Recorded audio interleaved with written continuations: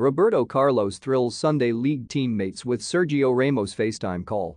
Roberto Carlos brought plenty of smiles to a Shrewsbury-based Sunday League team following his cameo appearance. The Brazilian World Cup winner turned out pub team Bull in the Barn United on Friday after they won the dream transfer raffle on eBay. The 48-year-old featured in a 4-3 defeat by fellow Shrewsbury and District Sunday League Division 1 team Harlescott Rangers at the Hanwood Village Hall Recreation Centre. Carlos, who lifted 3 Champions League trophies with Real Madrid during his career, came off the bench as a first-half substitute in Shropshire. He notched a goal too, from the penalty spot. But despite not the ideal result, it proved to be a truly memorable occasion for all those involved. And there were more surreal moments for the amateurs post-match after a phone debrief with another World Cup winner, Sergio Ramos.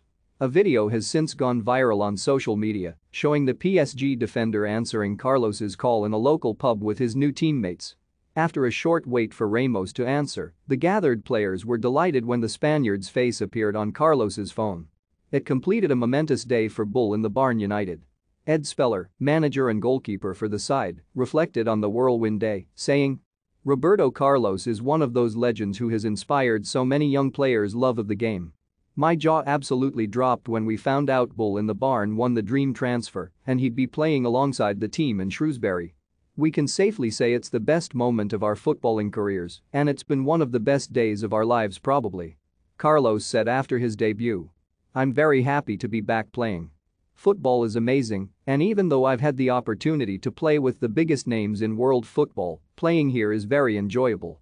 Always good to score a goal. A lot of people don't realize that even though I played with some of the biggest clubs and best players in the world, I started here in Brazil at 13, 14 years old. It brings back great memories for me, playing on pitches like this. I really enjoyed it. I also come from a small town background, so I like the vibe in the area. It's just amazing that football gives you these opportunities to be able to meet new people, new cultures, different places. I certainly haven't been somewhere like this before." Money raised from the raffle has gone to Football Beyond Borders, a charity that helps disadvantaged young people in the community. After the match, Carlos showed his star power, taking time to meet youngsters, signing a clutch of Bull in the Barn shirts, and going to say hello to locals who attended to cheer the teams on.